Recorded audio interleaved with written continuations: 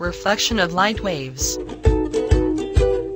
To study the reflection of light waves, a light ray is directed from a ray box to a fixed point on a plane mirror at different angles of incidence I.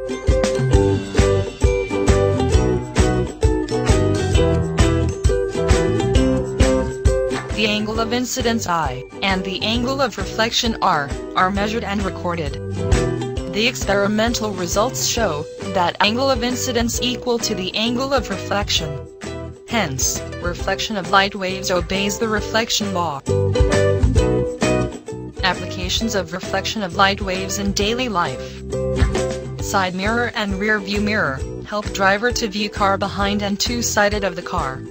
These mirrors reflect light waves from other vehicles or objects into the driver's eyes. The lamps of the car emit light waves with minimum dispersion. The light bulb is placed at the focal point of the parabolic reflector to produce the reflected light waves that are parallel to the principal axis of the reflector, which have further coverage.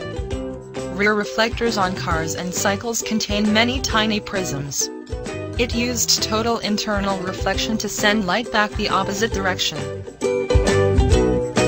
Radar system in air defense uses transmitter at the aerial emits the microwave pulses of high frequency. If these pulses strike any incoming aircraft, they are reflected back to the receiver at the aerial. Periscope light rays from an object enter the first plane mirror at the top of the periscope, and then reflected onto the second plane at the bottom.